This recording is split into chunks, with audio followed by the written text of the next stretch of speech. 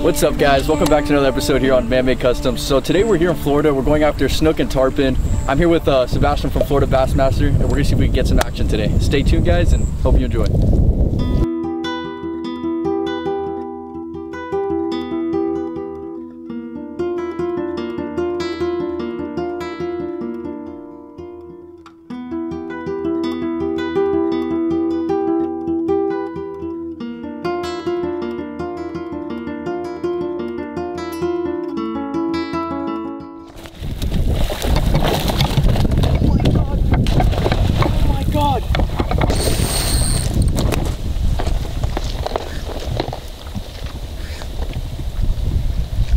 Holy shit. That's a 20 pounder, dude. It's a Mondo. Nice. There you go. Bump it. What if that's the one I bumped?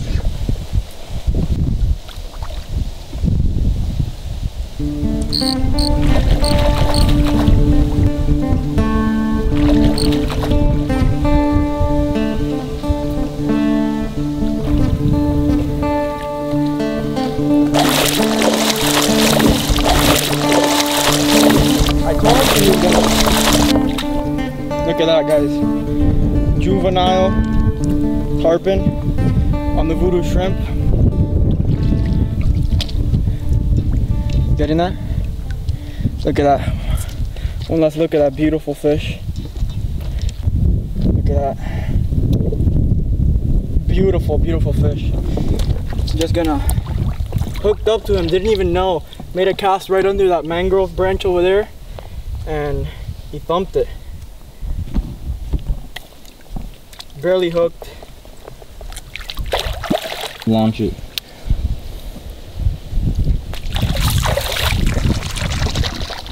Later, buddy. Oh yeah. Looks like a snook. Oh wait.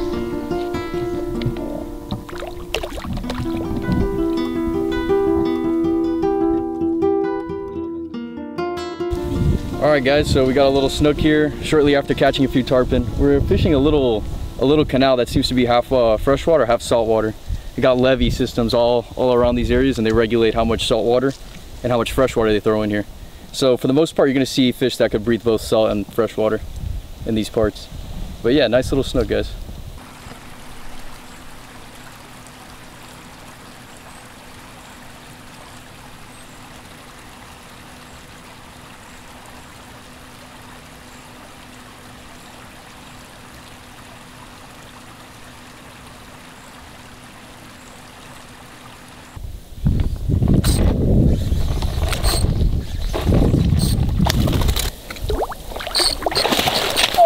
Yes. Alright guys, so I just caught a nice little tarpon on the voodoo shrimp. There it is right there. Beautiful little guy. No marina pets needed. Look at that, on the voodoo shrimp. Munched it. Look at that. Beautiful little guy. Quality sardine.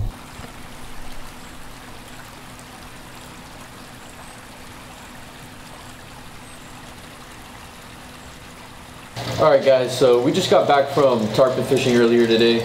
So for the most part, when we were using our artificial shrimps, I was using a DOA. The thing with the DOA is they don't really sink as rapidly, so you kind of toss it and you gotta wait at least 5 or 10 seconds before it actually reaches the bottom, and then you can jig it up. There's these other shrimps that we were catching them on called voodoo shrimps.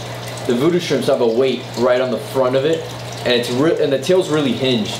So we'll just cast the voodoo shrimp by the mangroves, jig it on the way down, and more likely than not a tarpon would hit it. I caught the snook in that video on the DOA shrimp. Kind of did the same thing, let it sink, and as it was sinking, I just kind of jigged it, and before you know it, he hit. So that was this part of the video. We wanted to go to the Everglades tonight and see if we could get onto some bullfrogs, maybe some snakes. The weather conditions are actually kind of right for it right now, so we were thinking about heading out there and just adding it onto this video. Alright guys, what's up? So you guys probably haven't seen my face very often with a formal introduction. My name's Nico. I'm usually on the other side of the camera, but today's episode we're going to be out here in the Everglades, and we're going to be doing some herping. The term herping is it's basically when you go out, catch reptiles, take pictures, whatever it is that you want to do with them. And actually right now we just came across here a little baby. I want to say it is a green water snake, actually. Not a cottonmouth? Nope, this is not a cottonmouth. Alright, so this here's a little better of an angle. See the bottom part there? It's nice and healthy. I don't know if you can see that kind of shimmer that they have going on there. And these guys actually, what they'll do is, I don't know if you can smell it. He just sprays a musk whenever he's doing that. And it's not the most pleasant smell out there. But yeah, so here we got a water snake. Nice, we're gonna go ahead and let him go. He's all coiled up, getting ready to. Wow, look how cool he blends in with the grass. All right, guys, so that's a bullfrog for you. Check that out. It's a good sized bullfrog. People eat their legs, right? Yeah, pretty good tasting, to be honest. Wow. Got some solid legs on him.